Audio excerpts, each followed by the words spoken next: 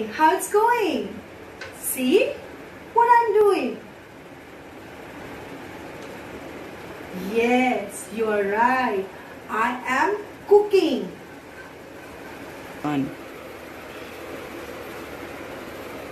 What I'm doing? I'm cleaning my house by using this. What is this? Yes, it's a broom. Now let's repeat this word, cook and broom. It has O sound. Did you notice the two different sounds? Oo and oo.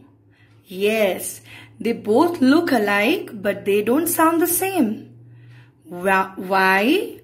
When a word ends with letter K, then oo takes its short sound, as in book.